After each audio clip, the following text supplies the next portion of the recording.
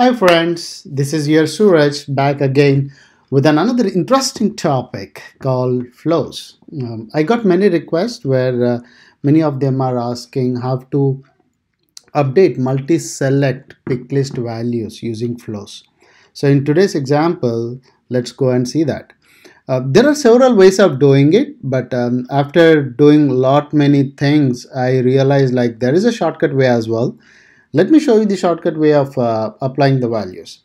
So in this example, what we do is when I'm creating an account, I taken two fields. One is called country and the other is called states.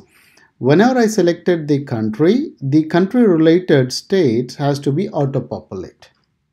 Okay, so in our example, what we do is I'll choose a country called US and I have to auto populate Florida, New Jersey, and New York into the values. Let's see how do I do that using flows. I don't take much of your time. I'm getting into the setup. Let me jump to flows. A quick find that helps me a lot most of the time. So I'm on the flows. I'm going to create a new flow, obviously, to show you right from the starting. So my flow is instead of trigger, I'm going with a flow. So I created a triggered flow. What is my object? My fields are on account and I want to run this every time when I create or update. These are the conditions. If you want to keep any conditions, you can, or else you don't need it. I don't need any conditions for this example, but in case if you want, you can. This I created one of the flow, and let me do an update on the field. So what I do is let me select update triggered record, because whatever my account, whenever I'm saving the same record, I want to update. So let me name it as update states.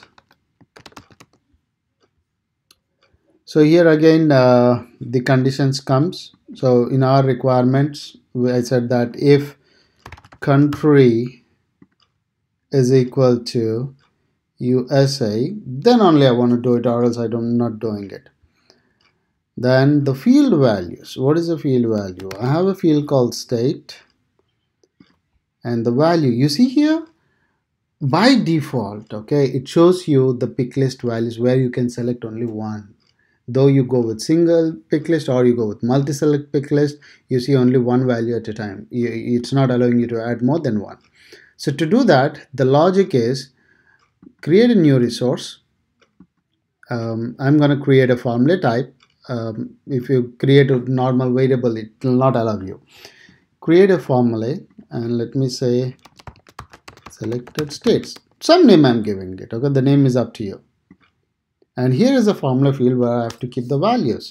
So what I do is I just take a left of in double quotes, I say go for New Jersey, New York, New Jersey, New York, and Florida. So you know the purpose of left, right? From left, how many characters you want to take. This is just a random number I've taken. I'm not counting how many characters it is, but I'll leave it to you how you want to do it. So I selected one. I said done. So now my flow is done. So quick. Let me test it and show you. I'm going to save it.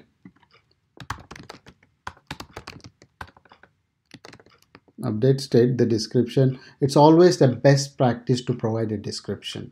Due to time constraints, I'm not providing, but when you are writing your flows, as a best practice, please provide the description. Let me activate. Yes. So once it is active, you see here I created a formula called selected states where I'm giving the static values to update, and this is what is my element where it goes and update the record. So now I'm back to my account screen, giving some update states, some name, some number, blah blah blah blah, some site, blah blah blah blah blah blah. Yep. And you see here I have two countries, and in my condition entry criteria I said if it is USA then only run it. So I select USA, but the states I'm not selecting any states. Click on save. Oops, required field missing. Click on save. the account creator. Let me go to details. You see here the states Florida, New Jersey, New York. Multi-select pick list values are updated. So you have to use the logic to use the formula fields in order to update the multi-select pick list. That's all today I want to show you. See you next time on another video. Thanks for watching, and please don't forget to subscribe to my channel. Thank you.